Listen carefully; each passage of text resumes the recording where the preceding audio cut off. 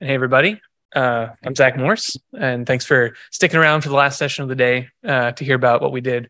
I'll start off by saying the old phrase goes, "It takes a village," and I just want to recognize all the co-authors on here. It's a long list, one of the longest I've ever worked with, and without everybody on there, this wouldn't have been possible. I'm here to tell you about some work we did with the Rise 2 team in March or April of this year. And this is, does this... There it goes. Okay. This is work that we did with theme 2 of Rise 2, which looks at handheld instrumentation and field operations.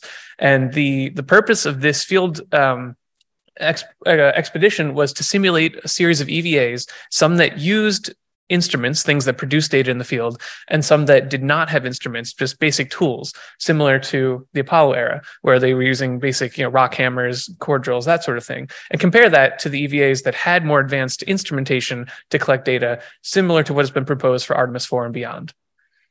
And we did this by having 4 teams or 4 pairs of astronauts. They're shown here. And again, thanks to all these folks, some of whom are in the room, some are online. Without them, this definitely would have been possible. And they spent a lot of time out in the sun, in the dust, doing the hard work while we kind of facilitated them to do that. And so our field site was the Kilbourne Hole volcanic crater. It's a Mar crater in the desert of New Mexico. And we focused it on 3 specific locations, one at the north, one towards the southeast, and one towards the southwest. And you'll see 6 polygons pop up here labeled 1 through 3, A and B. The A designates the first traverse, essentially, where the astronauts would visit on their first day in the field with no instruments. And the B boxes designate the second set of stations they would visit with instrumentation their second day in the field. Loading. That's interesting. There we go. So the way this worked, it wasn't like a prescribed EVA that you might see for Artemis. It was more up to the astronauts in the field to make real-time decisions, and we were observing their decision-making process as they went. The first 10 minutes, this is Traverse A without instruments, dedicated to sort of station recon, observation, getting their bearings. The majority of their time in the field was spent executing actions, and then the last 10 minutes was for wrap-up with a 15-minute summary and synthesis after each station. Without instruments, this is sort of their cuff checklist of things. You don't have to read this whole thing. It's a bit of an eye chart. But just to say that the high priority actions we wanted them to take were to collect samples, collect photos, and make observations. Each traverse could collect up to 10 hand-sized rock samples. That was their sample limit, and sort of one metric for success of the EVA. Although they did not have instruments, they did have access to a map book, analysis to what the Artemis 3 astronauts might have. And this contained basic information like a scale bar, grain size chart, but also a series of maps of the Kilbourne Hole area, both visible imagery and topographic information. And these were done at different scales, but always with lunar analogous resolution, even down to the station scale. This might seem blurry to those of you in the room, but this is just because we're using LRO analogous resolution for this imagery that shows the 2 polygons for stations 1A and B, and then the topography information for that same area. So this is just a reference the astronauts could have at any point to check during EVA.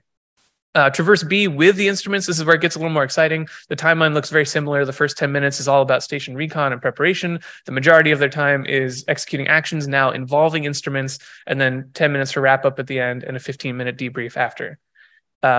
This is the cuff checklist for the with instruments EVA, and the big difference here is there were 3 mandatory must-be-done actions at each of the stations. This was to ensure that each of our instruments got a chance to be used during the EVA and to sort of guide the astronauts in the right direction at each of the stations. So each of the instruments, we had 4 instruments that they had available. Aside from the 1 mandatory use, they could use these at any point. Each did have a time requirement to process data, but the big thing this year was that the data was available in real time or near real time. The first of which is an X-ray fluorescence spectrometer, or XRF. You put that up to the rock, pull the trigger, and within a few seconds, it generates a lot of numerical data about the mineralogy of the rock.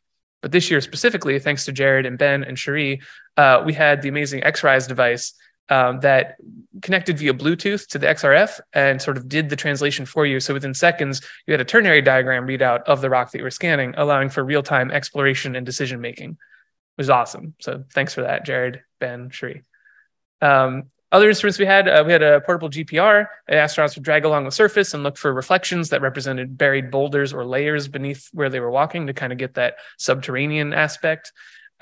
there was a advanced hyperspectral imager, which we zoom in here. This is a prototype instrument, so it was still a bit finicky to use. We had a separate team dedicated to operating this, but the astronauts would indicate the field of view they wanted, and then this instrument, over about 20 to 30 minutes of integration time, would generate a false color image representing the mineralogy within the rocks in that designated field of view. So it wasn't immediate, but the astronauts could then use this image presented to them on an iPad to make decisions about what rocks to sample, what the compositions were, and that sort of thing. And the last data set they had access to was topographic data, mostly LiDAR from tripod-mounted and drone-based LiDAR things. Patrick has a talk coming up next about some of the topographic data that was involved in RISE 2, so I won't steal his thunder too much and kind of skip over this one for now. One other thing we had turned out to be amazing. Every astronaut, each of the pairs both would wear a chest-mounted GoPro camera. And so this provided us with video and audio recording of all of the EVAs from both of their perspectives, everything from selecting a rock to working together. And what this also provided us with was GPS tracks for where the astronauts were at every point during each EVA. So this is sort of a modern art piece, if you will, but it represents by color where each of the pairs of astronauts or each individual astronaut walked, again, with stations 1A and 1B there. So now we have a physical sort of traverse path, but we also have a timeline of where they were. And since every note that was taken, every picture that was taken has a timestamp, we can essentially put together almost a RISE in real time, like Ben's Apollo in real time, for all the data that was generated. Speaking of, we had generated a lot of data, and there's actually a typo on the slide. There were 8 separate EVAs with and without instruments for each of the 4 pairs, spread over the 3 stations per EVA, and about 2 hours spent at each station generated about 48 hours of solid EVA data, which is quite a bit.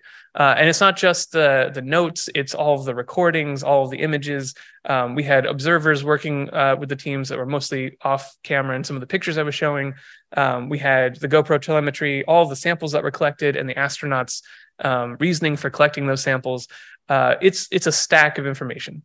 And so we're still kind of crunching through this a little bit, kind of processing exactly what we have. We've actually been talking about implementing an AI language model to help crunch some of the data. The audio recordings from the GoPros have been translated into text transcriptions. So we have a huge text file of all the words that were spoken at any given moment during the EVA. And we also have all of the actual notes that folks took. So lots of text-based data that we're hoping to kind of tackle soon.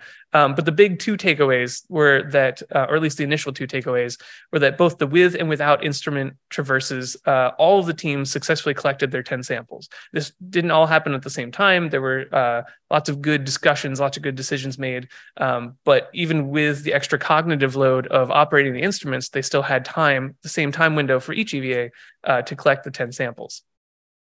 The other big takeaway, thank you, was that several of the participants did note that extra cognitive load. So when you have these extra instruments, it's not as simple as scouting around and then using your, latent geologic knowledge to interpret a site, but you have to figure out the timing involved with an instrument, where you're going to use each instrument, and how that data is going to affect your decision. So they reported this additional cognitive load with the instruments, which led to, some said, less general observations of the field site, but a more data-dense end result for the traverse. So data that could be downlinked to a mission control and sort of processed by scientists from the EVA on into the future.